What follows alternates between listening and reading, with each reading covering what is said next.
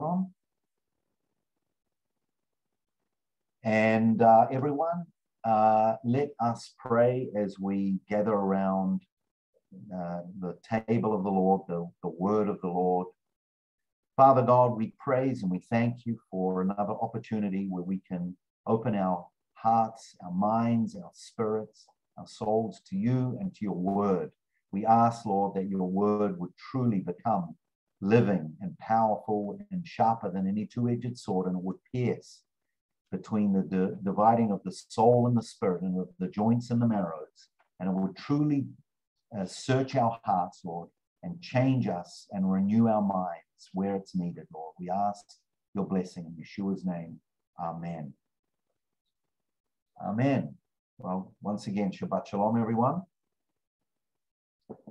And this has been quite a different series, hasn't it? It hasn't been like for the faint-hearted. It's been pretty heavy stuff. We talked about the spirit of Antichrist, the Antichrist, many Antichrists, and the apostasy, the great falling away that Paul talked about. But these are really, I think, important issues, especially in these last days that we're facing.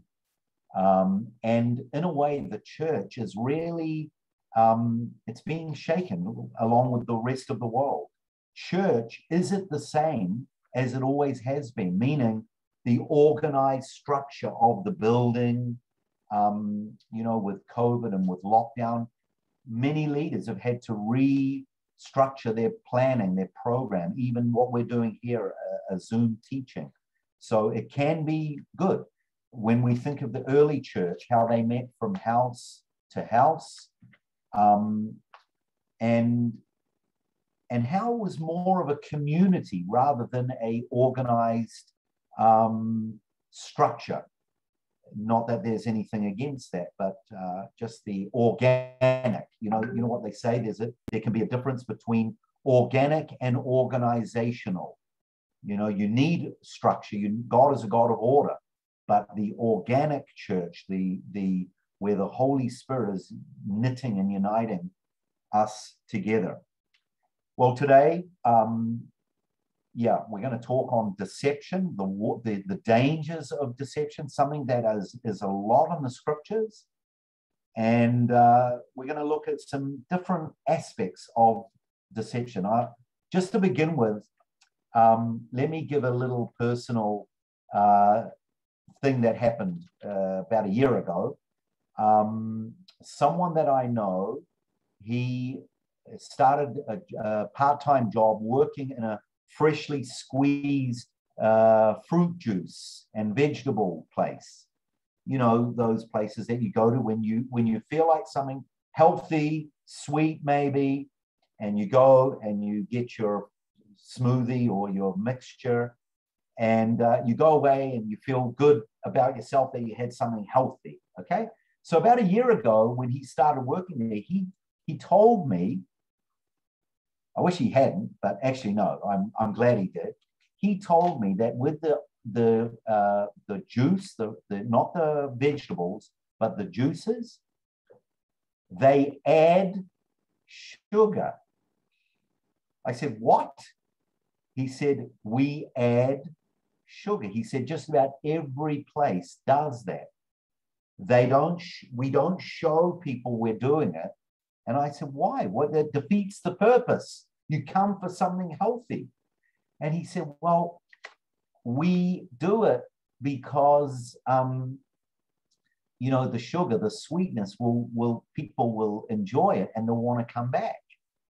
And and it's almost, all of these years that I had these fruit drinks, thinking what a good, disciplined boy I was instead of chocolate or ice cream.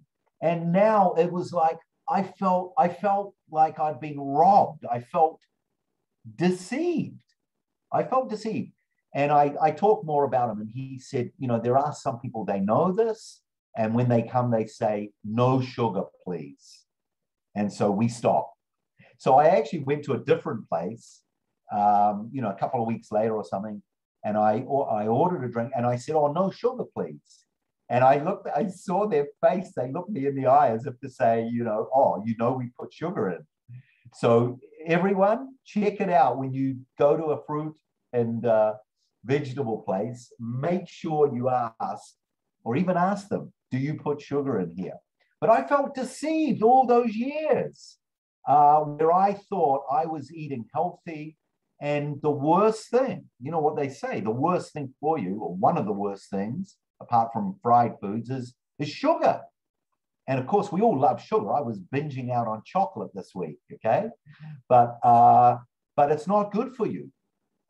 So anyhow, that's just a little story. But I felt so ripped off. I felt so upset.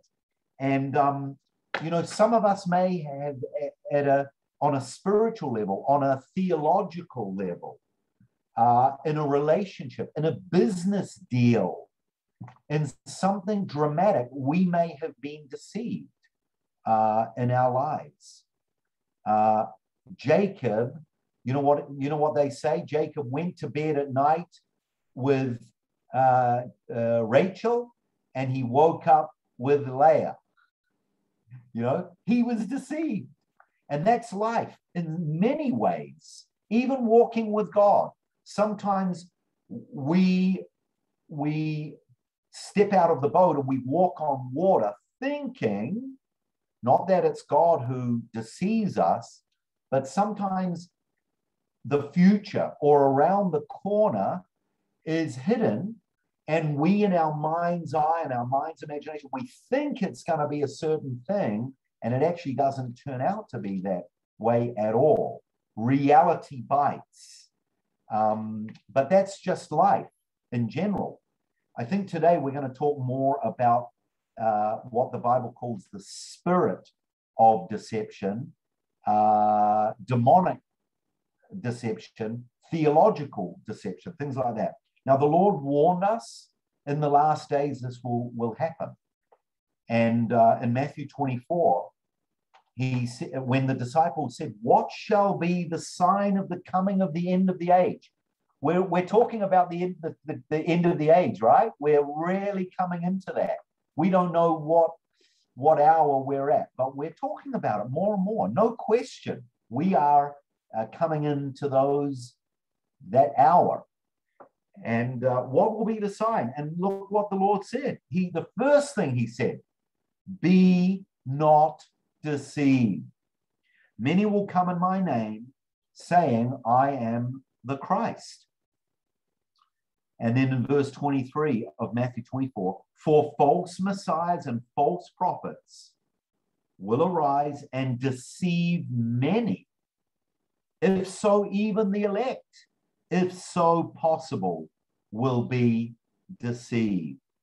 So watch out that no one deceives you, is what the Lord saying. Now, I'm going to jump straight into what I believe is the key from the scriptures, the key thing that's going to keep us from falling into heavy deception. And I touched on this 2 weeks ago when in 2 Thessalonians, when it talks about people who did not receive the love of the truth, but received the lie, God will send strong delusion. And when you think of that word delusion, everyone, look at what is going on in the world today with people getting married to dolphins, people identifying themselves as goths. Do you know now that some parents won't allow their children to have a gender? They say when the child, and you're not allowed to call them a he or a she. You know what you call them? What they ask for you to call their babies? They, a plural word. Okay, I watched it on an English Piers Morgan, an old replay. There was a female couple, and their child. They said, "We call this child they." What delusion! This is delusion. Of course, if I was to say that to them, I'd be accused of, being nasty or bigot or whatever. So this is, so many issues in our society. And I actually today at lunch, we were at a fellowship of lunch. One of the ladies, a Messianic Jewish lady from Australia, she's only been a believer for 4 years. She was she told her testimony, heavily involved in a satanic cult. And the leader was a professor at a big university here in Israel. I'm not going to mention the name, but the top professor was the leader of this cult. And this person had a number of names, and they weren't like, one of the names was Buddha, but it was a different name for Buddha. And she had another name, and it was for Jesus, Yeshua. It wasn't the name Yeshua, but this is the different personalities this person had. And this lady, who is a believer for 4 years, she was heavily into this for many, many years. Totally deceived, totally into it. I don't know if any of you have been into the New Age or the occult. That's one area that I never got into. I mean, I lived a very simple life, but I didn't go down that road. I kind of had something in me protected me from that, but not from other things. But anyway, it's a different world for me. When I talk to people about the occult, it fascinates me. It's hard for me to enter into it. But if you've been into it, you know what I'm talking about. The power of deception, the power of the occult. And let's go into some of the scriptures. Now, I started to say, the key thing that the scriptures teach us that is going to protect us from being deceived is what? Is reading the King James Version only? No. It is the word truth. The word truth. The Lord Yeshua said to Pilate, whoever is of the truth hears my voice. And of course, remember, what is truth? And it's interesting. Have you ever wondered what tone he asked that question? Was he mocking? Was he actually mocking, or was he actually really genuinely inquisitive? What is truth? Or was he saying it in a mocking way? I don't know. But there are 3 things that I want to mention about truth that's really important. One is Jesus himself said, I am the truth. Okay, that's in John 14:6. I mentioned this the other week, that truth is personified in the person Yeshua, Jesus. Another second point about truth, Jesus himself said in John 17, when he prayed his high priestly prayer, he said, Father, sanctify them by the truth. Your word is truth. Okay, so Jesus himself is the truth. Your word is truth. And number 3, the Holy Spirit. In 1 John 5, it says the Holy Spirit bears witness to Jesus, and the Spirit is truth. And in John 14, Jesus said that the Holy Spirit will lead you into all truth. Now, I've given you 3 aspects of truth, but here's where deception comes in. We know that anything that God does, the enemy will try to infiltrate or to bring about a counterfeit. a counterfeit. Okay. Now we all know, we are believers. Jesus said, I am the truth. But are you aware that there are other Jesuses out there in the world? Do you know the Muslims believe in Jesus? He is one of their prophets, but he is a different Jesus. See, this is why we need Jesus as the person, the Word of God, and the Holy Spirit. If we come across someone who believes in Jesus, but he doesn't line up with the Word of God, he is a counterfeit Jesus. So the Muslims are a great example of a different Jesus. Do you know there is a new age Jesus, which is this testimony of this lady at lunch today? Her guru, this professor, the head of a university, top university in Israel, she called herself Jesus. That was one of her new age names. If you go to South America, do you know what kind of Jesus a lot of the time is presented? He's called a Marxist Jesus. What do I mean? A kind of revolutionary with a gun, Che Guevara, a revolutionary that's going to overthrow tyranny and the oppressor and bring about liberation. This happens a lot, especially in South America and in South Africa, actually, as well. In fact, this is often called liberation theology. And that goes along with another kind of Jesus called an Oriental Jesus, a guru. This is more the new age that I was talking about, like Buddha, like Socrates.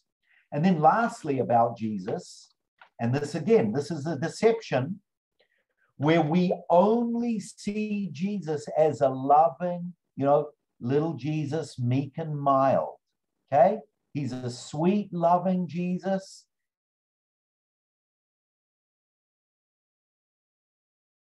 Now, that's one side. I call that a half-truth. It's truth, but it's a half-truth. And do you know what a half-truth is? It's a lie, okay? That's why we not only need the person Jesus, we need it to be backed up with the scriptures. Here in Israel, there is a well-known Messianic family. Some of the believers of that family are now believing in a Jesus that they believe he's God, but he is not a man. He wasn't a man. Actually, the Muslims believe that when Jesus was on a cross, it wasn't actually Jesus on the cross. It was his angel or something like that. So, you can get two extremes. The Jehovah's Witness, they believe he's the opposite. They believe he was a man, but just the Mashiach, not the Son of God. So we need to be careful. And look, guys, if we're struggling with who Jesus is, there's grace as we're learning who he is. We're all still, we know him, and we're still getting to know who he is. That's part of like a marriage. You know your partner, but you're still getting to know them. And it's the same with the Lord Jesus. We know him, but we're still getting to know him. And after all, look what the Lord said to Peter: flesh and blood has not revealed this, but my Father only. So there is an element of trust in the Holy Spirit to bring about more revelation. And that's why Paul prayed for the churches at Ephesus, at Corinth, in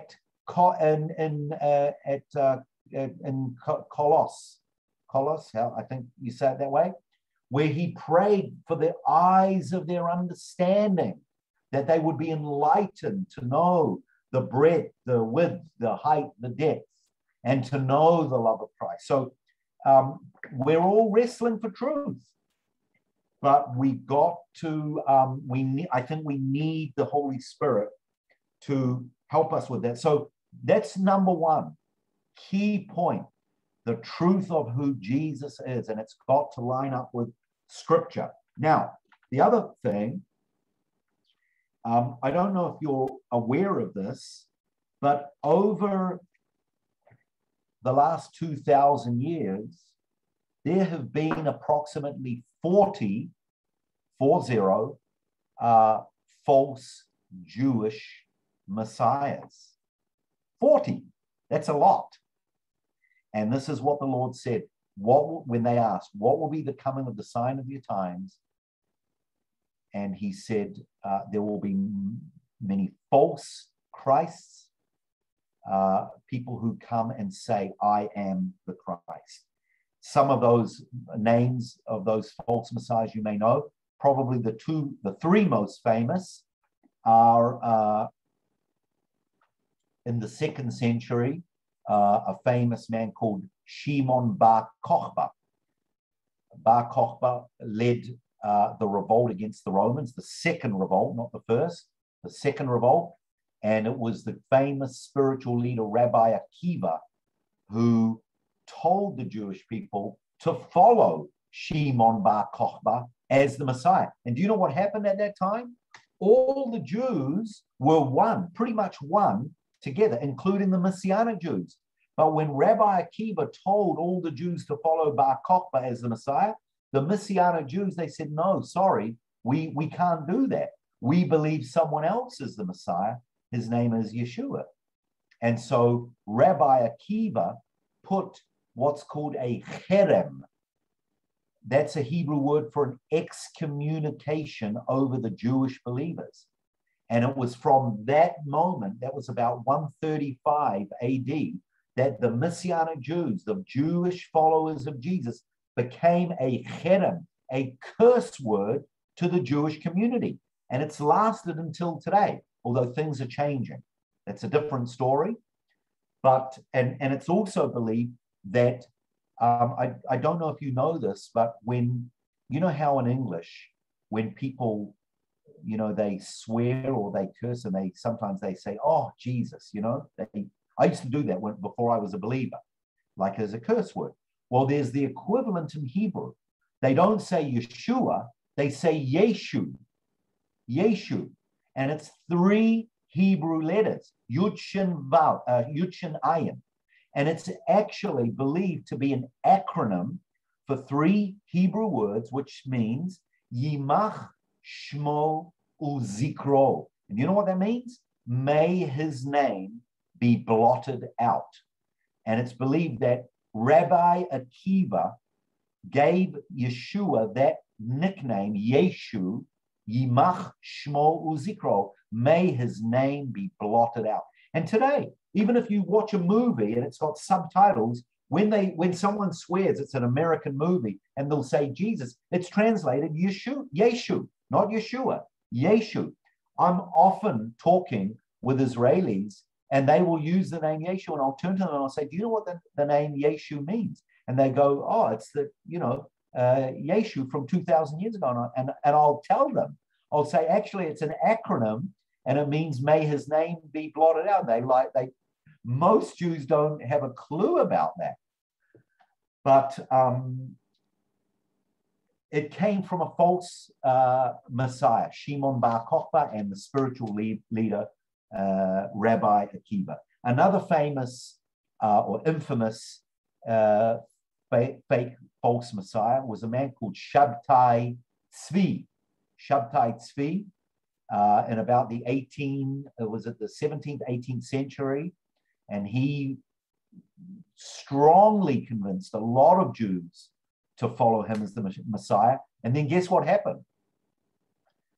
This was during the Muslim period when the Muslims were in control, and the Muslims captured Shabtai Tzvi, and they said to him, convert to Islam or we'll kill you. And you know what he did?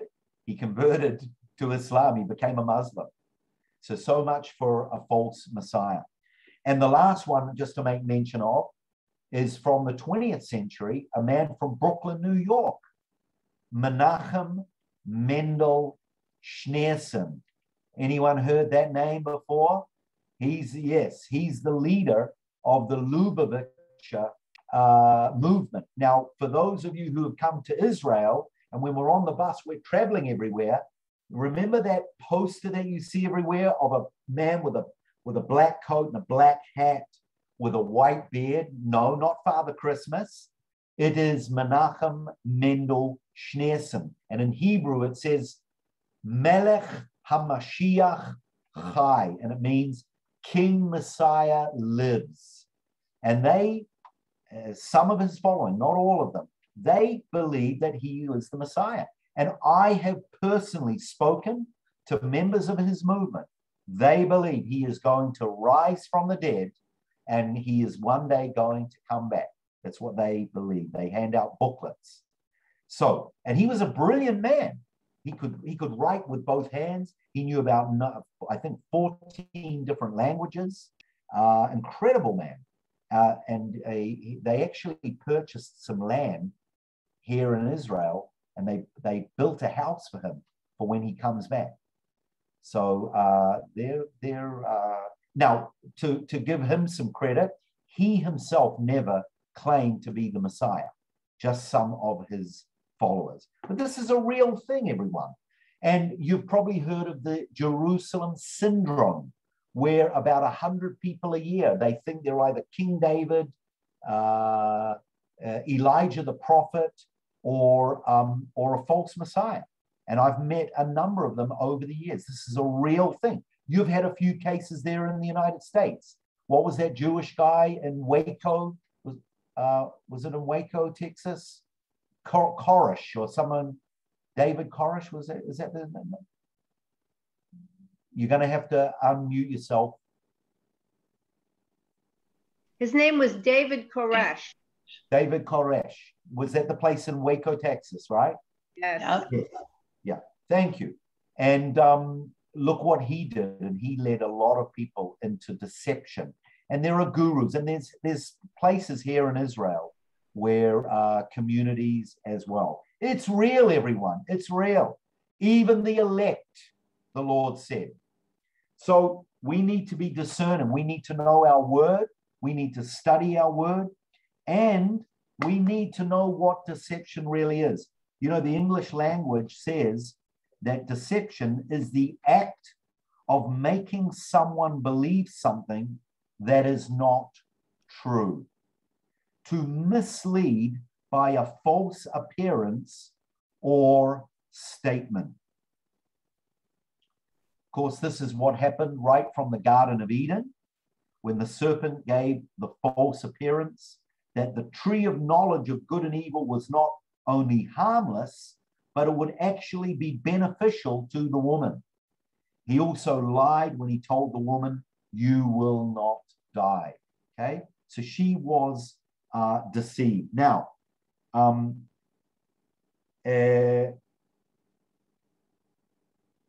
what I'm going to suggest that there are three key elements that open the door up to deception.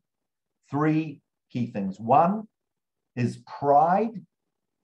Actually, I thought I had three. I've listed two here. Pride and rebellion. Pride and rebellion. Now, pride, we all know about it. According to a lot of scholars, that's what led Satan himself, Lucifer, to rebel against God. He wanted to be exalted and elevated. He wanted to challenge God. So pride, number one. And number two, rebellion. Rebellion. Now, usually rebellion comes out when people carry hurts that are not healed, and they can actually get shipwrecked in their faith. I'm talking about believers here. And they get hurt by a leader, a pastor, someone in the church. And we've probably all experienced that at one stage or another. And it's a tough one. It's a tough one. We get offended at the church. We can even get offended with God as a result. And what do? We either get shipwrecked in faith, or we actually end up rebelling. And we just say, I don't want any of this. You Christians are a bunch of hypocrites. You've heard that before. You know, I know non-believers that are more loving than you believers. Have you heard that one before? We all have. We've all been hurt by members of the body. And that's a hard one. And we need to be careful that we don't turn it, or we don't open the door to either pride or rebellion. And I've seen it. I've seen it many, many times over the last over a number of decades, actually, where people rebel, that spirit of rebellion. You know, when Samuel was told to, King Saul was told to wait for Samuel by Samuel, and Saul didn't wait. He offered up a sacrifice. And you know what Samuel said when he came back? In 1 Samuel 15, this is what he said: the sin of rebellion is as witchcraft, and stubbornness is as idolatry. It's a pretty heavy, loaded verse. Rebellion is as witchcraft, it says, and stubbornness is as idolatry. Have you ever gotten to a debate with someone? You're trying in a loving way, like we all try, right? And when you don't see eye to eye. Actually, I was talking earlier about a leader of a congregation here in Israel. He strongly believes in one side of the COVID. I'm not going to go into which side, but he believes either you shouldn't be vaccinated or you should. Okay, he's taken one side. But leaders of his congregation don't agree with him. And actually, it's the leaders who are becoming stubborn about it. They won't tolerate anyone in the congregation with a difference of a point of view. And I don't agree with that. I think as long as you respect each other and are not trying to force it down anyone's throat. But this is what it says in 1 Samuel 15. Stubbornness is as idolatry. When people have an opinion and they're stubborn about it, they won't change, or they become dogmatic, it becomes like an idol. Their opinion. This is what Samuel said. Stubbornness is as idolatry. And I think we need to be careful as well as believers, because on one hand, we're told to have conviction. We're to love truth. We're to fight for truth. We're to sell everything to get the truth. But, and I've said this a number of times this month, Paul talks about speaking the truth in love. What good is if I know all mysteries and everything, but have not love? And has any of you ever been in a theological debate or a social issue debate, and it's got a little bit heated, with your relatives? Politics, religion, those two biggies. Have you ever, tried to convince the other of your opinion and it gets hot? That feeling? It's better to walk away. It's better to just say, hey, it's okay. Let's just agree to disagree. How many of us do that, though? I went many years where I couldn't walk away. I had to be right, or I needed that person to, affirm my opinion.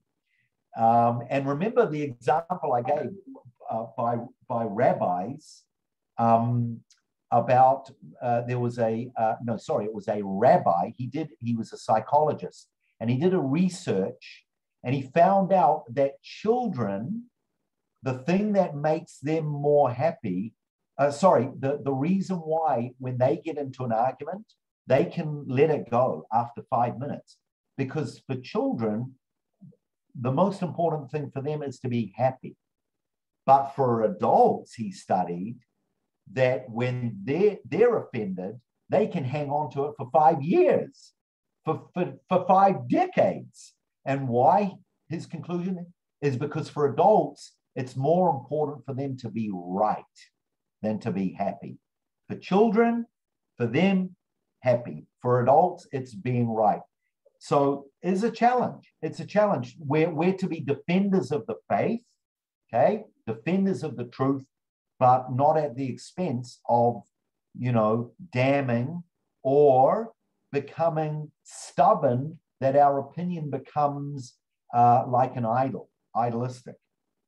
I know, as I said before, there is a place for conviction and belief and to say, I'm not changing my mind, but this is what Paul said, speaking the truth in love.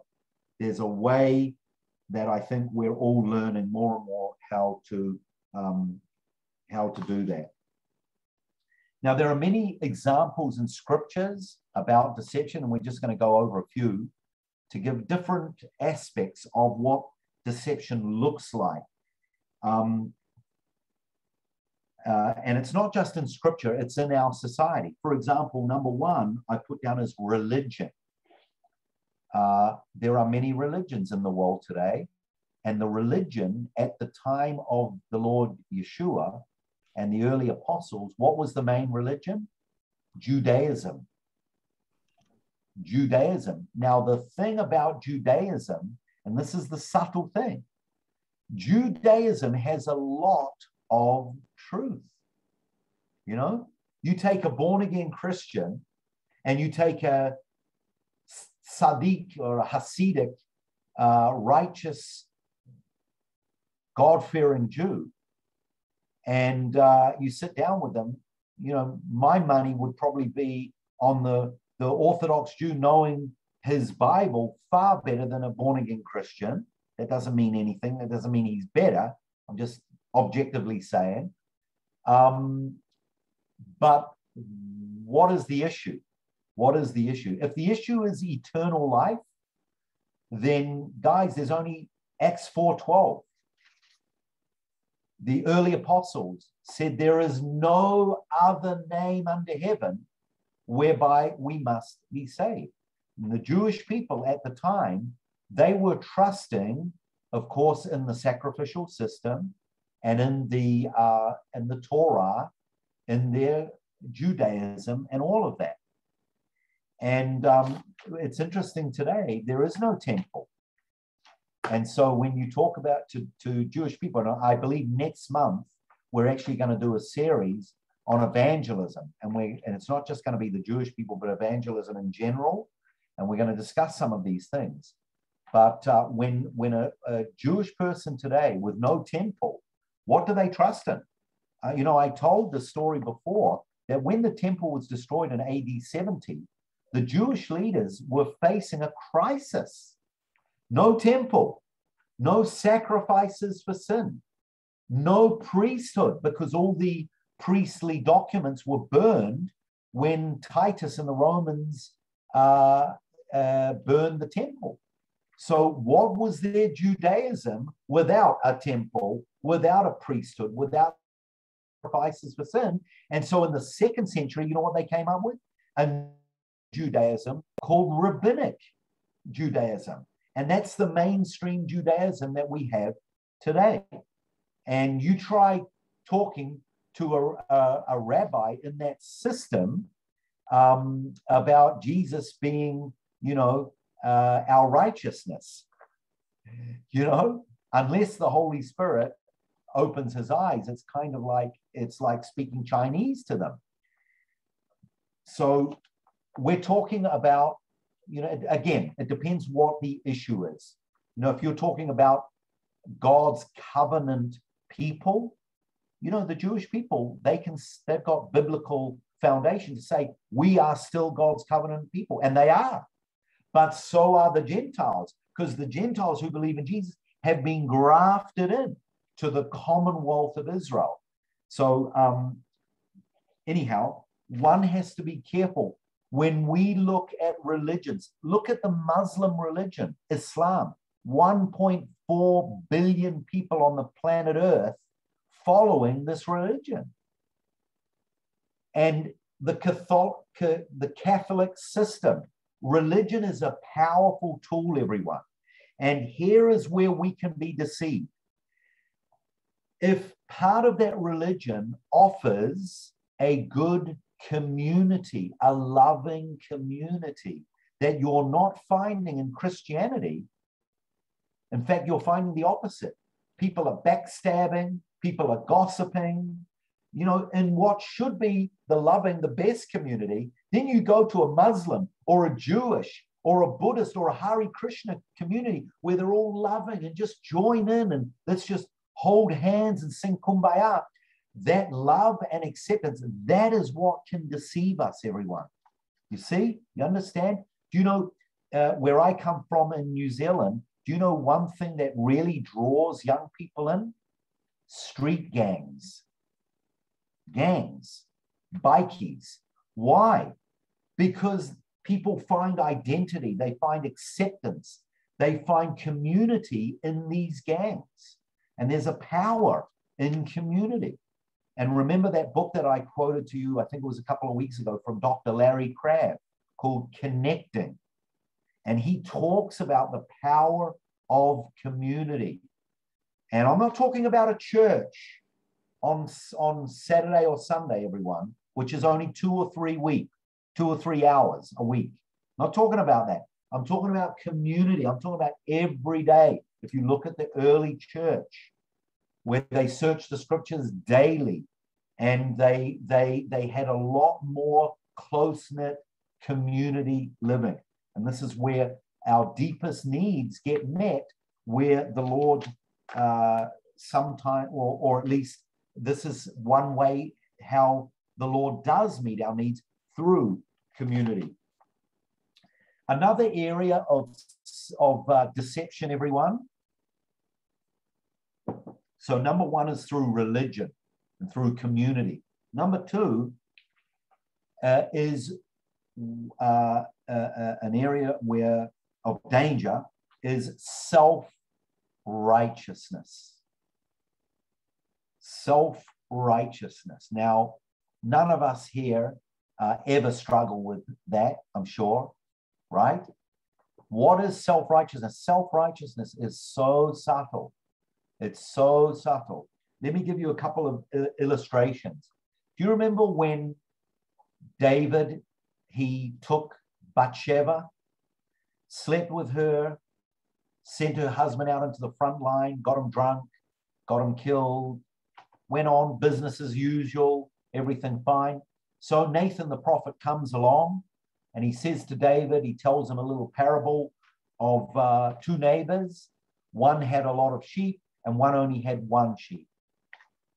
And the man who had a lot of sheep, he took the other neighbor's one sheep, okay, for a sacrifice, for a party. And when David heard the story, remember what David said? He said, that man should die. And Nathan's response simply was, you are that man. And it was like, wow, you know, the camera zoomed in on David's face.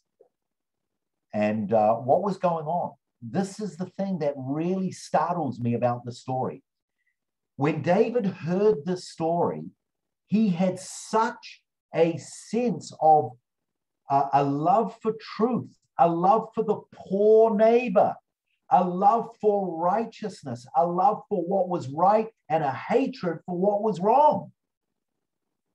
Right? That's what he had when he was listening to the story. And he came down as the judge. That man should die. He saw that man was so wrong. But here is the self-deception. David did not look at himself. He saw the log in the man, in the story's eye, but he did not see the plank in his own eye. He was so self-deceived. And Nathan busted him. You know, you're busted, man. You are, you know, you're guilty. And David said, I get it. I get it. I'm sorry. I repent. He said, I have sinned. Luke 18, another example, verse 9. He also told this parable to some who trusted in themselves that they were righteous and treated others with contempt. Two men went up into the temple to pray, one a Pharisee and the other a tax collector. The Pharisee, standing by himself, prayed, God, I thank you that I'm not like other men, extortioners, unjust, adulterers, or even like this tax collector. I fast twice a week. I give tithes of all that I get. But the tax collector, standing afar off, would not even lift up his eyes to heaven, but beat his breast, saying, God, be merciful to me, a sinner. You know, the verse of scripture that really hits me when I think of these two stories of David and the tax collector, it's Proverbs 11:1. Proverbs 11:1 says, a false balance is an abomination unto the Lord, but a just weight is his delight. A false balance is an abomination, but a just weight is his delight. Now, do you know in the Talmud and the Mishnah, they have a lot of teachings about false balances in everyday areas of our lives. When you go, here's a couple of examples. When you exaggerate a truth, do you know that that's a false balance? When you're trying to convince someone, you really exaggerate. You know that this a false balance is an abomination. Even how we judge people. You know, if you took someone, let's take for example, okay, you remember in the book of James. Remember, James said, when someone comes into your building who's dressed in good attire and a suit and a tie, you say to him, hey, you sit in the best place. And James, he had issues with that congregation. He said, and the poor, lowly esteemed man, you tell him to sit somewhere else. He says, you're judging people in a wrong way. So in a way, that's a false balance. Now, if you took a man in the church who was living an open homosexual life with another man, what would you do?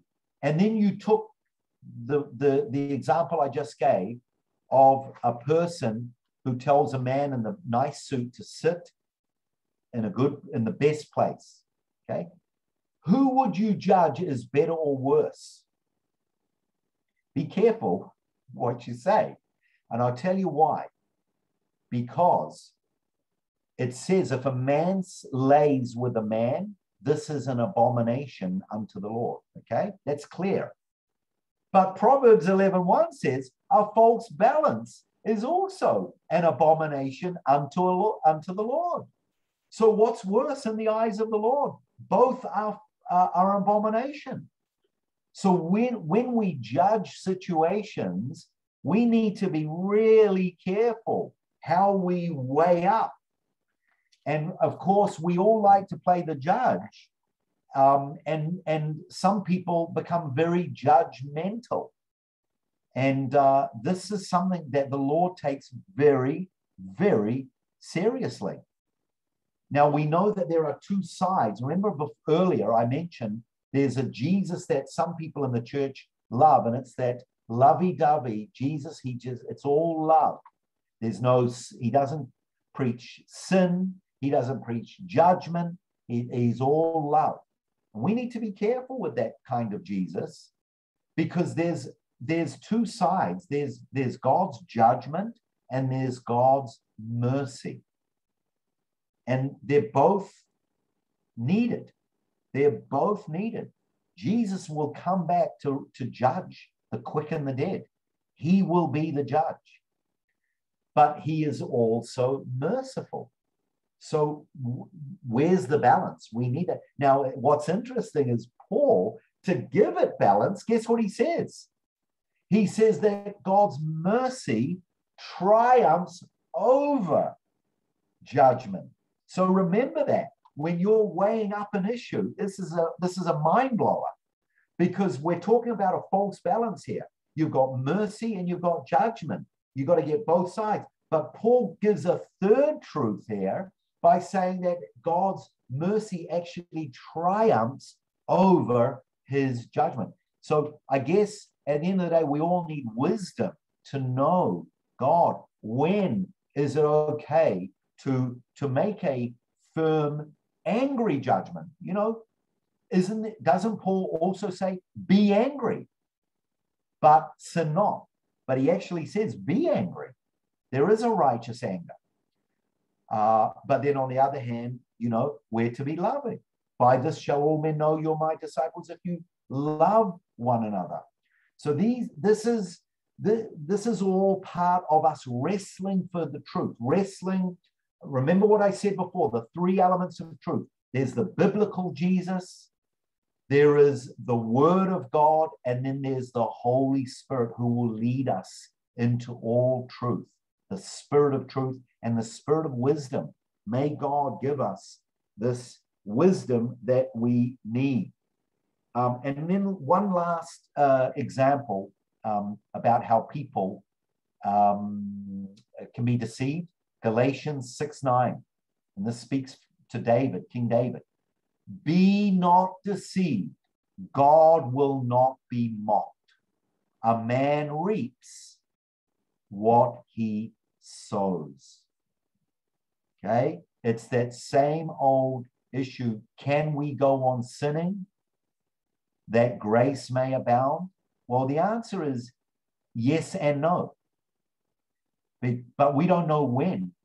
Look at Samson. He played around, but then one day it says he did not know it, but the Lord had departed from him. I'm not talking about losing our salvation here. I'm talking about when God decides to bring about a judgment on our lives. And I believe it's scriptural. He did it to Ananias and Sapphira in the early church. Paul, when he spoke to the church at Corinth, when they were involved in such carnality, and he talked about when you take the Lord's Supper, be careful, do it with reverence. So this is a solid warning to us all about playing with sin and playing around with false balances, everyone. You know, our income tax, our, you know, whatever it is. Do not be deceived. God will not be mocked. A man reaps what he sows. So may God give us wisdom. And actually, there is one other key point about the dangers of being deceived, and that is our understanding of who God is. Our understanding of who God is. Remember a few weeks back, I did a teaching on the parable of the talents. One was given 5, one was given 10, one was given 1. The one with 10 went and used the 10 and he made more. The one with 5, he used the 5 and he made more. But the one who only had the 1, what did he do? He buried it in the ground. And when the master came, what was the man's response? He said, I knew you were a hard, cruel master. This was a wrong concept of his master.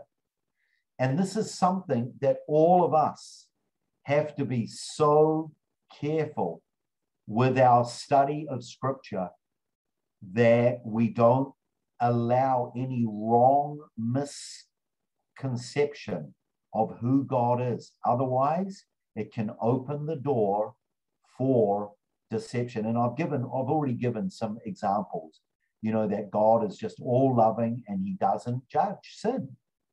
Or the other extreme, where he's just totally, you know, he's got a stick in his hand and he's ready to beat you when you make a mistake or when you do sin, because we all struggle with sin and the flesh and the weakness of man.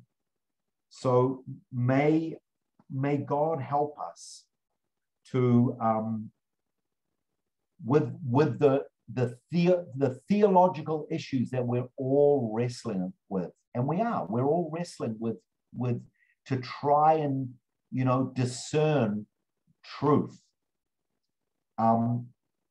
Some years ago, I did a paper on what's called epistemology, and epistemology basically means the study of truth, and basically it's how why I believe what I believe. For example, if I asked you why you believe that Jesus is alive, okay, ask yourself this question: why do you believe that Jesus is alive? And what would your answer be? Where do you go for your source of answer? Now, some people would say the Old Testament. Some people would say the New Testament. Some people would say, well, I feel it, my feelings. Where is your source? Why do you believe in what you believe? Because sometimes in every one of these areas, like the Bible, sometimes we will get to a place where we come up like we hit the wall. What do I mean? There are some issues in life that are not found in the Bible. You're looking at me ready to stone me, asking, what is he talking about? Well, I'll give you a couple of examples. Contraception. Contraception. Where's that in the Bible? That's not in the Bible. Actually, if I wanted to, I could try to bring a really good case against it. Or what about for a man having a vasectomy? Or what about artificial insemination? Now, when I say it's not in the Bible, maybe you can come up with some verses, and we can talk about it in a minute, where you can have some good scriptures to back up your argument. But sometimes it's not so easy. Sometimes here's a good one. The vaccine for COVID. Should I take it or should I not take it? If your only source for finding answers in life is the Bible, sometimes we don't find answers in the Bible. That's not to downplay the Bible. Sometimes we need the witness of the Holy Spirit. Sometimes we need in the multitude of counselors. Sometimes we need common opinion. Everyone is saying it's safe, okay? Sometimes common opinion is the wrong advice, a tradition, something that has lasted for hundreds of years. And just because it's a common opinion, you might find something in the Bible or something about it where you actually realize, you know what? I don't agree with it. I think it's wrong. It's a tradition in your church. Let me give you an example. You may not like this example, by the way. The early church, they called Sunday the Sabbath. Many Christians in the United States and in the Western world, they call Sunday, that's my Sabbath. Okay? Now, Sunday is not the Sabbath. In the New Testament, there were 2 holy days.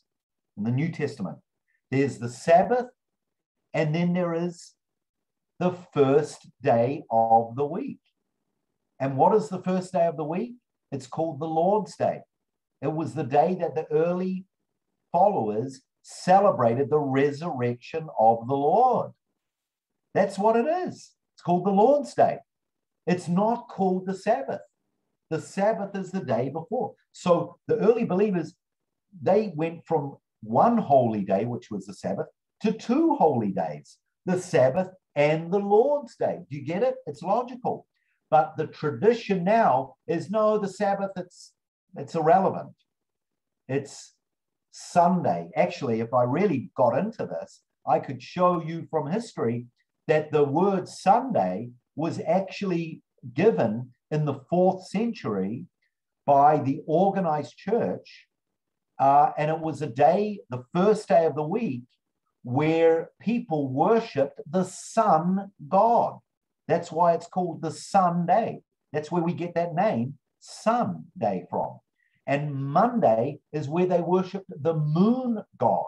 Even Saturday is where they worship Saturn, the planet Saturn. So we could go really deep into this. But guys, all I'm talking about is it's okay to wrestle for truth. It expands our minds. I think it was St. Augustine. He said the unexamined life is a life not worth living. It's okay for our beliefs to be challenged. But we come back to the scriptures. That is our foundation, the word of God. And if there are issues like COVID, should I take it? Should I not? And we can't find something in the scriptures, then where do we go? Do we go simply to the Lord in prayer? Do we go to a leader and ask, for Holy Spirit guidance? Do we go to common opinion? Do we go to a doctor? These are tough questions. But it's all about protecting ourselves from deception. And like I said, the 2 key doors, I believe, that open us up for deception is one, pride. When we think we know everything, we think we know all the answers, and I'm better, and my opinion is more important than your opinion. Number one. And the other door that really opens up is rebellion. And usually rebellion comes when we're holding on to a hurt somewhere, and our opinion becomes like an idol, and we don't want to hear anyone. We close the door. We become lone soldiers. May God protect us from deception in the last days. This is a huge topic. I know it's been a bit scattery here and there, but I hope it's given us food for thought, things to think of. And I want to finish with one verse from Matthew 11:27. Actually, 2 verses. One is Matthew 11:27, when the Lord said, "Come unto me, all you who labor and are heavy laden, and I will give you rest. Take my yoke upon you and learn of me." See that personal relationship. Remember what the Lord said to the Pharisees? He said, "You search the scriptures, for in them you think that you have eternal life, and they are they that speak of me, but you won't come to me." See how he makes the scriptures very personal. He is the personification, everyone. And then lastly, I want to just talk, I want to finish by telling a story of deception to any of us who have heavily been deceived in life, to show that God is bigger than any deception where we may have tripped up, where we may have fallen, where we may have been severely deceived by fruit juices with sugar in or whatever it may be. But you know the story when Jacob and Esau were in the womb of Rebekah, and God spoke to Rebekah and said, "In your belly are 2 nations. The older will serve the younger." And you remember, fast forward it many years later, when it came time for her husband, Isaac, to bless Esau, because Esau was the older one. And Rebekah was thinking, hang on, if I allow my husband Isaac to bless Esau, then it's not going to work out what he told me when they were in the womb. So what did she do? She went about scheming and planning, and she told her other son Jacob to dress up in the hairy arms. And so what happened? Remember what Jacob said? He said, I can't, I'm paraphrasing, I can't deceive my father.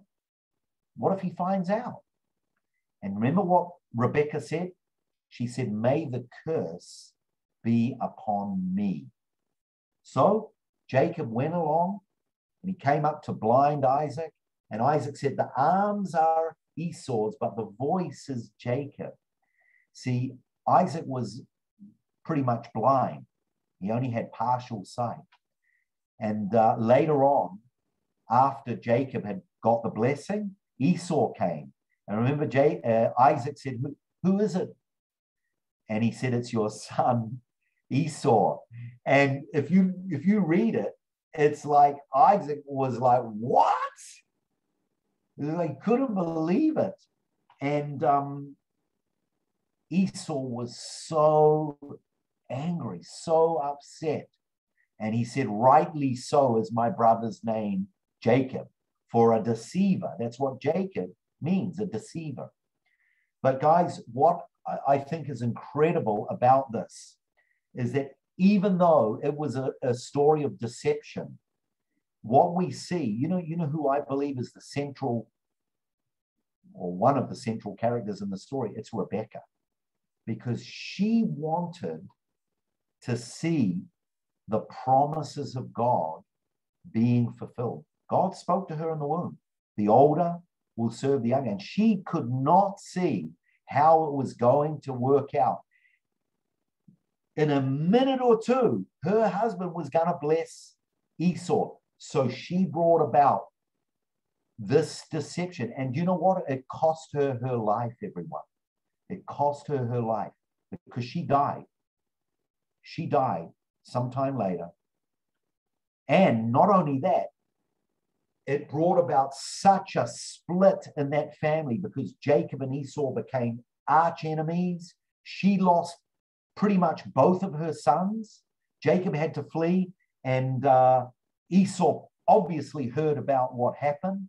And so deception, guys, is wrong. It's absolutely wrong. Even if we think we're bringing about God's promises and God's plan, it's wrong. But you know what? In this story, don't you see a message of the cross? Because here we have Rebecca. She was willing when she said, the curse be upon me, for the sake of seeing the promises of God being fulfilled. And fast forward that about 3,000 years, we see how the enemy, he thought he was fulfilling his lusts and passion by orchestrating that spirit of Antichrist through Pilate, through the Pharisees. They hung the Lord Jesus on the cross, but he became the curse, everyone. Just like Rebecca became the curse so that the blessing could fall upon her son Jacob, the Lord Yeshua, he became the curse for us that the blessing may come upon us. And guys, if we've been deceived and it's caused pain and loss and hurt, trust in the Lord. He can turn it around. He can bring good out of it. And may we all be lovers of truth, lovers, seekers of truth. And as we are asking the Lord for a spirit of discernment, the gift of discernment, as we wrestle for truth, may God give us clarity in these last days where deception is going to abound more and more. We're going to see it in the church. I talked about this. The Lord said, the man of lawlessness will not be revealed until first there will be the great falling away. And that Greek is the word apostasia, the great falling away. It's going to happen. And Paul's talking about within the body of the Lord. We're going to see it, and may God not only protect us, but may he use us to be correctors vessels where we can see false teaching, and may God use us to bring correction. Amen. Amen. Good teaching, Aaron. Very, very good. Thank you, sir. Thank you, Gary. So much to share on that, but I'm glad everything I taught you, brother, you were able to share today. That was Thank you, Gary. perfect example of pride, right? It's interesting that you mentioned truth. All truth is contained in the Bible, as you agree with me on that. But all truth, but Bible contains all truth, but all truth is not in the Bible. That's a good way of saying it, Yeah. Because there's so much. But I think if you look at the concepts, like you were sharing about the concepts, even things like, should we take the coronavirus, the shot of the coronavirus? I think if we really search the scriptures, even that concept that answer would be in the Bible, if we look at it really carefully. I think everything in the Bible is, if you look at the concept of it, I think we can find the answers to stuff, just like contraception. You mentioned contraception. We read in the Bible about the man who spilt his seed and he was killed. God killed him because he spilt his seed on the ground versus having a child. I mean, again, if we look at the Bible on the concepts, we might be able to find all the answers. That's just my opinion, whatever that's worth. Yeah. No, thank you. Anybody want to comment on that or anything else? That could be a long discussion.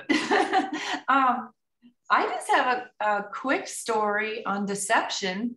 About 6 or 7 years ago, I discovered halal meat, and I grew up with kosher meat and then got away from it for years. And I thought, oh, this is awesome because I love Indian food, and the Indian grocer sells halal meat and it's slaughtered the same way that kosher meat is slaughtered. And so I had been eating that and telling people about it for about 6 years. And I'm sitting in my Torah club one day, and my leader says, not to burst your bubble or anything, but are you aware that when they slaughter the animal, they offer up a prayer to Allah? And I said, no, tell me it isn't so, right? So I look it up and all that, and then I look up the scriptures, and it says, one of the things that Paul said that even the Gentiles aren't supposed to do is eat meat that's offered to idols.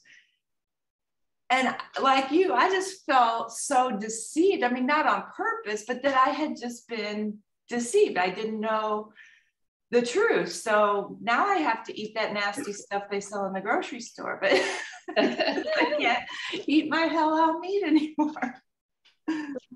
Yeah, and that is a great story or great testimony of how, we can do things with good intentions. And I love the fact that in the Bible, there are sacrifices for unintentional sins. There's what's called the trespass offering. God knows we're going to make mistakes, and even with good intentions. So but what a shock it must have been to you when he said that. Yeah, thank you. So my problem, and I've seen this in the church, is there's a tendency to not think about something and determine whether it's true. But if it fits with what we already think, we accept it and pass it on. So I'm going to say, let's see, so I had a friend that posted on his Facebook, picture of the Bible. This is my fact checker. So all I did was ask, is the vaccine safe? What's the Bible say? And he started going off on all kinds of things. And because the Bible doesn't tell us that the vaccine's safe. Now I'm gonna put my spin on life because I'm a scientist, and the church, quite frankly, has abandoned science. And I've seen some data, and I have a suspicion of when that happened. But the man who created the scientific method, documented the scientific method, was a Christian. And we've abandoned science. And so part of the problem is there's this attitude of we're Christians, we know everything. And so we don't have to listen to science. We don't have to listen to this. We don't have to evaluate what's being said. And I find Christians, when you present facts to them, they don't determine whether or not it's true. They just determine whether or not it fits with what they believe. And that's a level of taking us into deception. That's the problem. So I think critical thinking has been removed from the church. And I think that we need to think about things, because when I look at data, I determine whether or not it fits with what I believe. And then I got to figure out what I'm going to do with that data. So I can't remember the TV guy that's my favorite quote, and can't remember his name. And he's not necessarily even a Christian. He may be a later day saint guy, but he said, know what you believe and why you believe it. See, everybody knows what they believe. If you know what you believe and why you believe it, somebody comes up and says something different than what you believe, and you find out why they believe it, then you can evaluate that. And there's all kinds of, and so if the data that he has is better than my data, I can change my mind. We don't, there's all kinds of data that you can actually verify about what's going on, but people, when you challenge them with data, they just have decided on their own. And I'll toss up my very favorite one. My friend told me that Donald Trump is still the president because he never, and if you want to argue about this, we can argue about it. He says he never conceded the election, so he's still president. And so I sent him a copy of the 20th Amendment of the Constitution. It says, on January 20th at noon, it ends. And he still fights about it. And so there's, I think deception comes in when and I think it's that mindset that you talked about. It's kind of, it's not rebellionism, Ritzcraft, but it's this mindset that we're right and we don't even evaluate whether we're right. So that's my thought. I think that there's been a rejection of science, and as a result, our science has lost its way. And it's not because science is wrong; it's because we've lost the ethical and biblical truth that comes through scientists being Christian. So that's my thought. Thank you for that. And yeah, I know definitely the place for science, and of course there are wonderful Christians out there who are scientists like you, Paul, who are trying to use science to prove not only the existence of God, but using creation as well. It's a tool for evangelism. And of course, the Australian guy, Ken Ham, with what is it, the museum there in Kentucky, Ohio, wherever it is. Yeah. My favorite scientific fact, I was listening to a science show after I became a Christian, and they came out and they said all of the mitochondrial DNA, so the mitochondria is a part of the cell, all of the mitochondrial DNA in the entire gene pool came from one single woman. And then, of course, they said her name wasn't Eve, so I'm not sure how they know that. So you look at science and you look at what science is beginning to prove, it lines up with Scripture.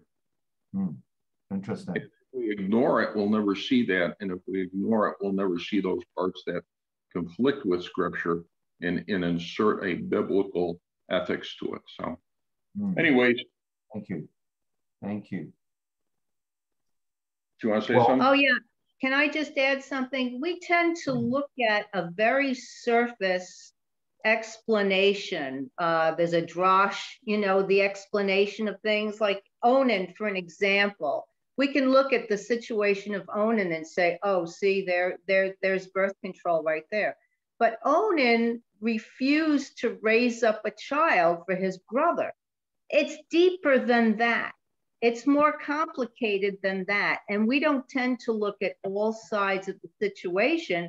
We look at the one little portion of it. Oh, yeah, that justifies birth control or doesn't justify birth control, when it was really a lot more complicated. It had to do with his motive, his refusal to be obedient to the word of God to raise up a child for his brother. Good point. Very good point. I agree with that. Absolutely. You know, this whole issue of deception, you know, one area I actually wanted to talk a little bit about but I didn't. It's in the area of prophecy in the church. And that's an area where a lot of deception can come in, where people give a date, or, you know, they talk about this is going to happen. Do you remember Y2K in December 1999, December the 31st at 11:59 at midnight, 59 seconds, or when it was going to turn to the new millennium, there was going to be a huge breakdown, and the stock market was going to crash. And I know someone in Jerusalem, actually he's passed on now, David Wilkinson from the Times Square Church in New York. He came and he said it was going to crash. And I love David Wilkinson and his story and what he's done, but it didn't crash. And I think, and one man who was talking about Donald Trump going to get reelected, he actually went public and he apologized. He said, I got it wrong. It's okay to get it wrong. We're not in the days of stoning. But I think if you've got a following and if you've got an influence and you're out there giving a prophecy and you don't get it right, okay, just humbly say, I didn't get it right. There's a key verse in 1 Corinthians 14:29. Listen to what it says. It says, let the prophets speak, 2 or 3, and let the others judge. Now, have you heard of some people who are leaders and you're not allowed to challenge their word? Oh my goodness. Don't touch the Lord's anointed, you know? But it's the opposite. It says, let 2 or 3 prophets speak and let the others judge. We have a responsibility, everyone, to be judges. And it says in 1 Thessalonians 5, do not despise prophecy, test all things. So we're to test. One has to test everything, and we are to judge. And if we're going to speak up for the Lord and say, thus says the Lord, we have to be open to being, you know, judged. And certainly if we're wrong, we need to, you know, publicly admit it. All right, good. This is getting a little spicy. That's okay. Any other thoughts or comments? Someone's commented, I disagree. They were prophecies. Millions were spent in anticipation of Y2K. We can never know what would have happened. Not sure I understand what that means. I disagree. They were prophecies. Oh, I see. Well, no. I was in the auditorium when he actually said it. He actually used the word prophesy. He said, I prophesy. And I was like, wow. I hardly had any money on me, had a few $100s, but I was like, well, I don't want that to go to waste. And when it didn't come true, then I began to think, well, hang on. I only had a few hundred. What say I had a few 100,000? And I made radical decisions based on his word. So, someone's asking me, what did he say? I've never heard it. Well, I'm not saying thus says the Lord, but I was there in the auditorium and I remember him saying, I prophesy that at Y2K, the stock market will crash. In fact, I think it was the same meeting. This one, I'm not 100% sure. If it wasn't the same meeting, it was just before Y2K. Another very well-known Christian leader, Grant Jeffries, if you know that name, Grant Jeffries, he spoke in the same auditorium in Jerusalem. Now, he didn't prophesy, but he was just warning against investment companies. And he was talking about how millions are being millions of dollars are being put in into investment companies, and he was concerned. That I cannot remember all, and I can't remember every little detail David Wilkerson said as well. And I'm not trying to discredit David Wilkerson, everyone. Like I said, I love the guy, and you know, the one thing that I'm spotlighting on doesn't take away the, you know, the 999,999 good things that David Wilkerson has done. So I'm not trying to completely discredit him. Any other thoughts or comments? Just a fun fact, we were in Jerusalem on Y2K, so January 1st. In my journal, I remember writing, it doesn't seem like it is as bad as everybody said it was going to be, but then I'm in Israel on the Sabbath and the whole world could have disappeared and we wouldn't know it. Right. Yeah. Very well put. I just wanted to respond to the sweet lady. It says Galaxy Tab on her identity, but I don't know her name. But how you could, you know, take a scripture, right, and make it say what you want it to say and thereby be deceived. So like, you know, when we talk about evangelism and we say, you know, you have to accept Jesus, that he died and rose again. And we can find scriptures for that, right? And I know those of us that are born again believers believe that. But when you read Luke and Matthew and the words of Jesus himself, you know, the lawyer comes up and says, "Teacher, what shall I do to inherit eternal life?" He said, "Well, what's written in the law?" And he repeats the Shema and also adds in Leviticus, and love your neighbor as yourself. And he says, "You have answered rightly, do this and you will live." And in Matthew, he adds in, "and come follow me."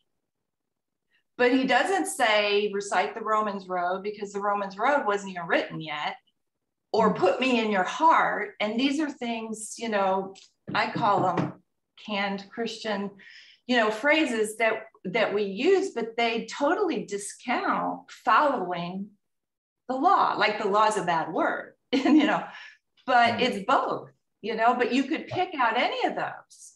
You could pick that out and say, well, you don't have to believe in the resurrection because he didn't say that. Right, right. You know?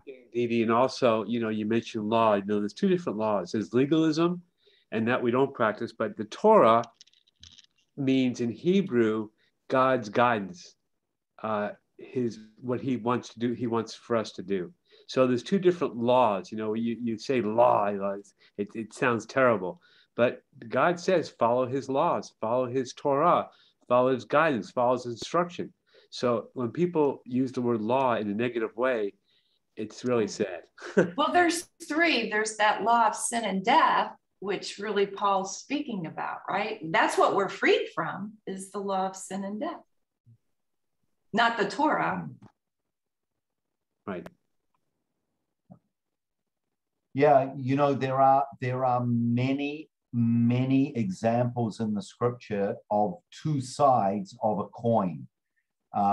Peace, for example, the Lord said, you know, my peace I bring you, and he's called the Prince of Peace. Well, then he throws a curveball by saying in another context, I have not come to bring peace, but a sword.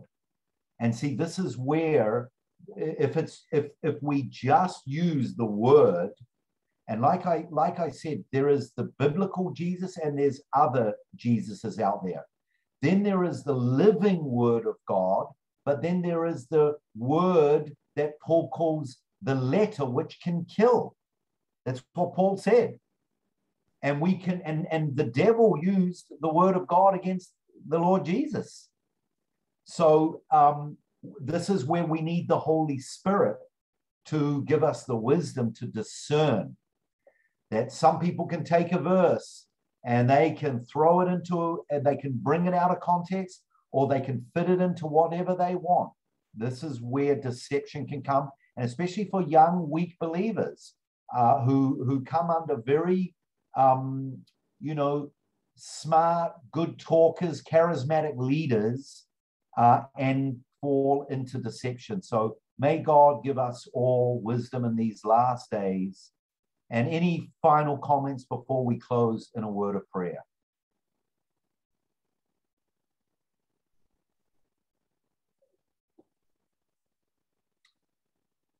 All right, let me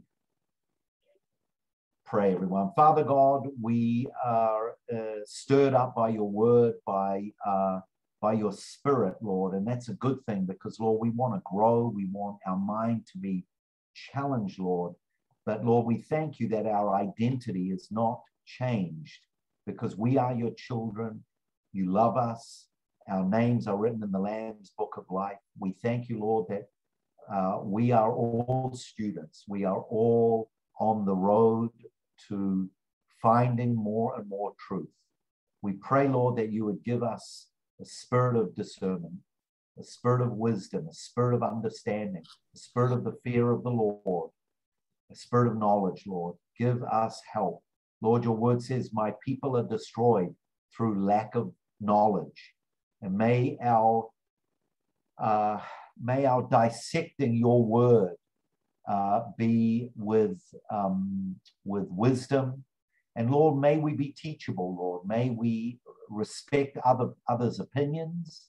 May you protect us, Lord, from being stubborn. But at the same time, Lord, may our convictions be real, but may they be balanced with your love, Lord.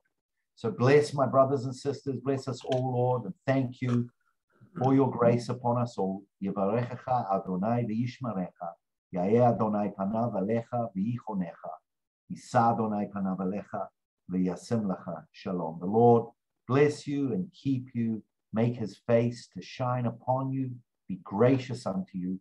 The Lord lift up the light of his countenance upon you and give you his shalom peace. In Yeshua, Jesus, our Lord, our Savior's name, we thank you, Lord, for your blood. Amen. Amen. Amen. Amen. Thanks, brother. Great teaching. Thank you, sir. Thank you. Yes, Bye-bye. thank you.